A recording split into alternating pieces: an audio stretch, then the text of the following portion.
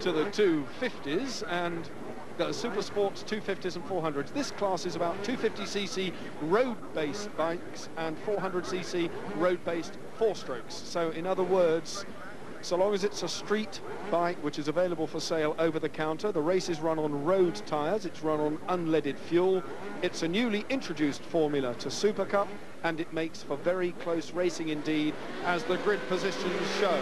40 riders then on the way down towards Redgate. The full race distance is 12 laps. That's 30 miles of the Donington GP circuit, and we'll be looking for some of the old faithful names, but number 5 there, young Jason Vincent, 19 years of age, from Earl Shilton in Leicestershire, hits the front with a bang from the word go. So we've said it before, Steve, this racing is always so close. Are getting away. In 3rd place, it's young Jason Vincent, number 5. In 4th place, it's the window fabricator from Stockport in Cheshire, Steve Ives, riding number 1. Then it's Kevin Maudsley, then it's Jim Moody, and number 49, Paul Brown. So young Paul Brown is out again. He rode in the 250 race, as in... Well, now I think what we're going to see is James Whittam, if he can hang on to the back of Steve Ives, tuck himself in. But up into 3rd place now has gone Kevin Maudsley, and Kevin Maudsley was one of the riders who was just a little bit suspicious about the makeup of that 400cc Yamaha that is out front of this race, to such an extent that the ACU, that's the governing body of the motorcycle sport in the UK, the ACU stripped and measured Steve Ives' Yamaha after Snetterton just to make sure that it was a bog standard road bike, because that is what the formula demands. It was indeed perfectly standard. It was just very... Well, 3rd place man Kevin Maudsley is some 2.5 seconds off this leading duo now, but he's looking for a better result here at Donington. He was motoring well at Snetterton and then had all sorts of problems. The engine blew, he went off, crashed the bike, so not a very happy man at all was Kevin Maudsley. But certainly 3rd place will be good enough here for him. Jamie Whittam takes the fastest lap. Paul Brown, number 49, Paul Brown, now up to 4th place. So that man that's got an injured shoulder, he's going really well. Lying 3rd in the championship too, Paul Brown. So this youngster, who is the protege of the former Grand Prix star, the man we shall be seeing in the 7th train of activity behind Paul Brown. It's Kevin Maudsley, Jim Moody, Jason Vincent, then it's McWilliams, then it's young Jeffries. They're all in there, and Paul Brown is leading the charge. Yeah, having recently switched from a Kawasaki to Suzuki, this is the first time I believe he's raced the 250 Suzuki here today, and it certainly seems to be suiting him pretty well, because he's charged through that pack. There we have number 49, Paul Brown, who has a suspected damaged collarbone. To such an extent that he didn't go out in the 2nd practice session. The times that he used to get on the grid were the times he gained from the first-time session. He fell halfway through the first-time session, didn't make the 2nd session. We didn't know if he'd make the line, but not only did he make the line, he's making 3rd place at the moment. So that's a testimony to the stamina and the grit and determination of this 22-year-old from Humberside. Paul Brown then has got a lot of activity going on behind him and squeezing out and going past. That's Kevin Maudsley. So Maudsley has reclaimed 3rd place. Kevin Maudsley then up to 3rd. Well, I'm not sure whether Paul Brown had a problem there with his shoulder, or whether he missed a gear. I think he possibly went into the chicane there in 3rd gear instead of 2nd gear.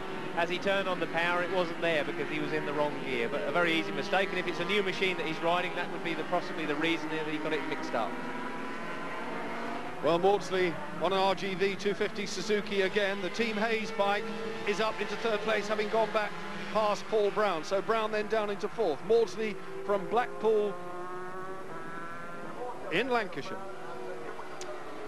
A bit disappointed for Paul Brown after he worked his way through to the front of that pack, and now he's dropped back again. So with any kind of luck, he'll be able to grab that 3rd spot again. Laps then for Steve Ives to do, but Kevin Maudsley still there, dragging out from Paul Brown. Maudsley is the man who won the 1991 Spring Cup Supersport 400 series, so he won a championship very early in the year. He obviously has taken to this class like a duck to water. Just look at the little Suzuki juddering around there. And there's Jim Moody, number 15, the very distinctive livery of Jim Moody. Whittam has turned in a quick one, and he's doing his best now to get past that Yamaha of Steve Ives. But Ives really a force to be reckoned with. Jim Moody is on another FZR 400 Yamaha. So there are at least 2 of these 400cc four-strokes in the top 6. And Steve, it wasn't generally accepted that they'd be competitive. No, the FZR 400 Yamaha has been extremely competitive on road circuits, especially in the Isle of Man TT last year, but I don't think anyone really expected it to be quite as competitive as it's turned out, and I think we'll be seeing a lot more 400 Yamahas in this form and racing in the future. Well, in motorcycle racing, and it's said to me many, many times, reliability doesn't even seem to be a feature. They just keep on going, whether they're 2 strokes, 4 strokes, or whatever. We see very few breakdowns, but as you see, there are 1 or 2 fellas step off them from time to time, but as far as the mechanics and the workings of the bike, everything seems to hold together very well. This is the battle for 3rd, 4th. There's Paul Brown in 4th place. And 5th. Jim Moody is in 5th and pushing hard. So a very tough Scot, Jim Moody, has got young Paul Brown, a rider with much less experience, in front of him. And I suspect that Jim Moody might be able to relegate the youngster, bearing in mind too that he does have a painful shoulder. Yeah, and he is on the what looks to be the faster machine at the moment, so there's a good chance that when we get round to the straight here, we'll see Moody make a move.